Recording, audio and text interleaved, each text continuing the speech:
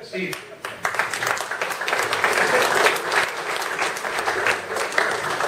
I'm going to take pity on the audience on this side of the house who've had to look over there for the last half hour, so I'll talk from over here. I have no slides. I'm going to talk off the top of the notes. Thank you all for coming tonight. This is a huge crowd for a transit meeting these days.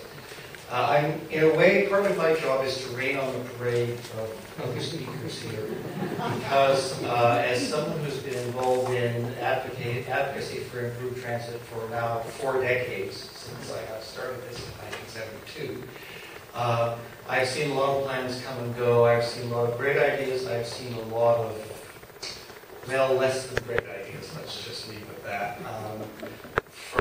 From planners, from politicians, governments change, people get wonderful ideas that last however long they're in office, and then just as the studies and the engineering ramps up, they're voted out or they leave and everything turns into a puff of smoke.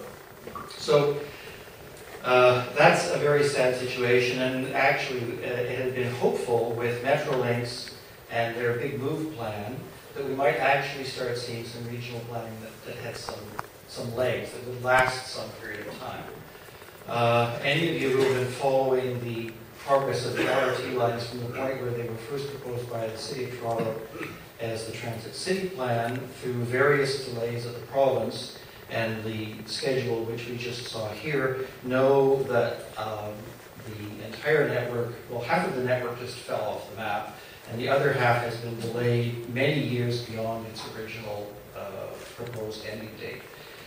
Frankly, given the political leanings of the province and where things are going, I would be very surprised if a lot of the stuff that's on the Metrolinx map actually gets built.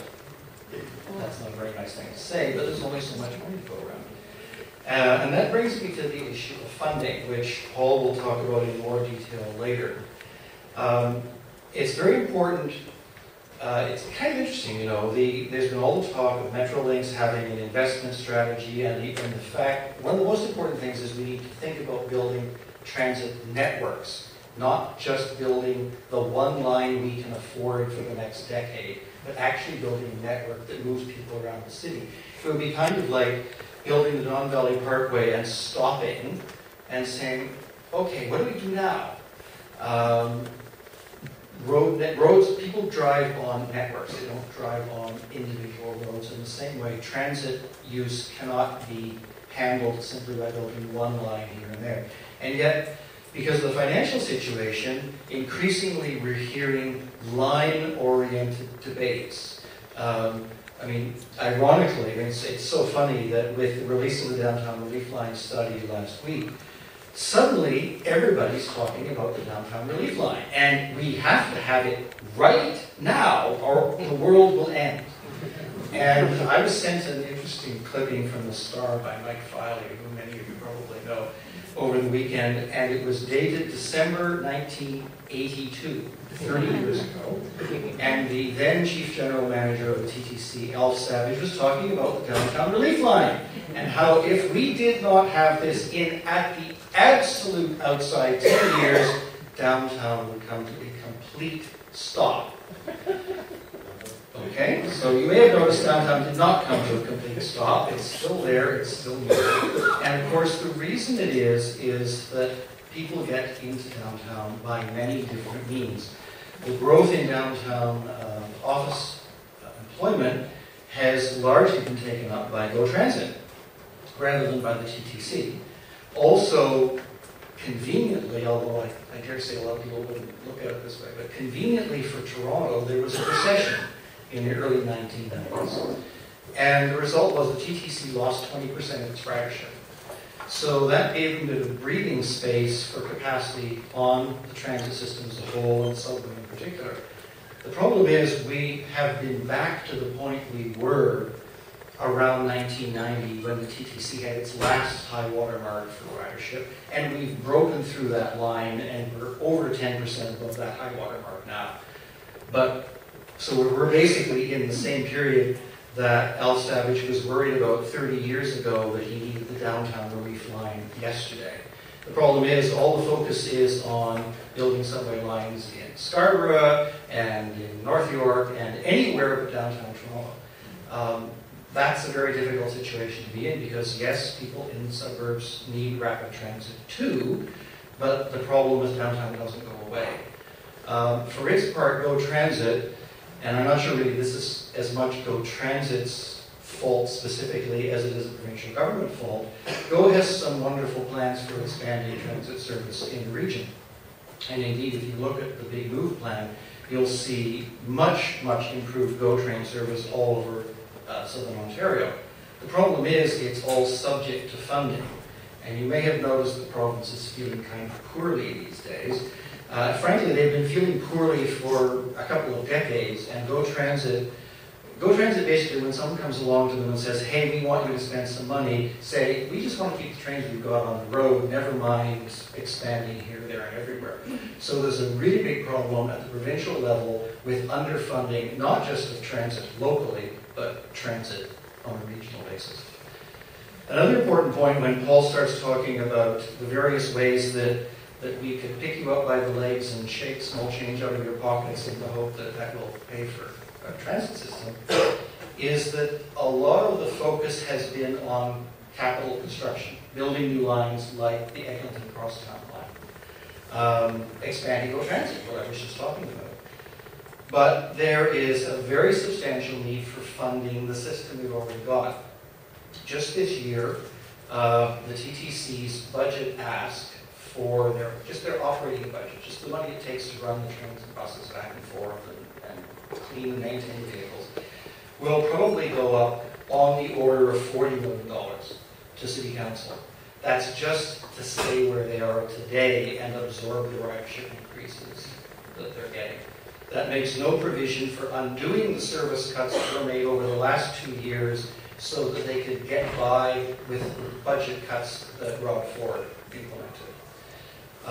There's also a problem that the TTC requires on the order of $800 million to $1 billion a year for capital maintenance. That's new buses, new subway trains, major repairs to the system like the tunnel repairs that are going on north of Eglinton. That's completely separate from any money to build new lines. That kind of funding used to come both from the city, from the province, from the feds, but a lot of the programs at the provincial and federal level that funded it have over the years been cut back, and one by one they're dying off, and more of that cost is falling to the city budget, and it's a major problem for the city's capital financing.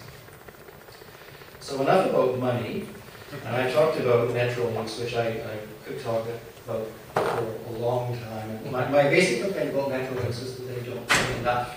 They're a regional transit agency, but there's a lot more that they could be doing if only regional transit were properly funded. Finally, as I mentioned, the downtown relief line has suddenly become flavor of the day again. It's not something that we can afford to let fall off the map, as so many other things have come along and vanished. Because, as I said, we now are looking at ridership growth passing anything that Toronto has seen. And there needs to be more capacity in the downtown. If anything, the problem is that phase one that the TTC is proposing is a comparatively small line from St. Andrews Subway Station at King and University, east and north to Pitt and Danford. That's $3.2 billion to build a subway that long. And frankly, I don't think that's enough, because if you're going to really talk about providing relief into the downtown, the line has to go further north, at least to Eglinton, so that it becomes an attractive parallel service to the young subway to bring people into downtown. That, of course, means even more money. And, I may still be alive to ride a train. I hope so. I hope we don't take that long to build it. We could get the whole sort of TTC retirees club out to drive the first station. I remember, and this was just a plan with a piece of but that's the problem. So much of what we've seen, I've got 40-year-old press babies that have all of this stuff in them, that have lines to the airport. There was a plan in the 60s to build a line to the airport. I don't know if any of you, how well you know Kipling Station Bus Terminal. All the buses line up along the north side of Kipling Station Bus Terminal. If you look carefully, on the other side, there's a nice long glass wall with nothing behind it but a very long, smooth platform. And that's where the line to the airport was supposed to be when the Kipling extension opened. So for those of you who've been waiting to get to the airport, you can just stand there with your transfer. Josh made those nice slides sometime. So as I said, in a way, I come here partly to rain on the parade, but partly to bring a sense of the context in which a lot of this debate happens. We're talking about a huge amount of money during a period when all governments, the one thing they don't have is money, and they have taxpayers who are really, really unhappy anytime someone says, give me more.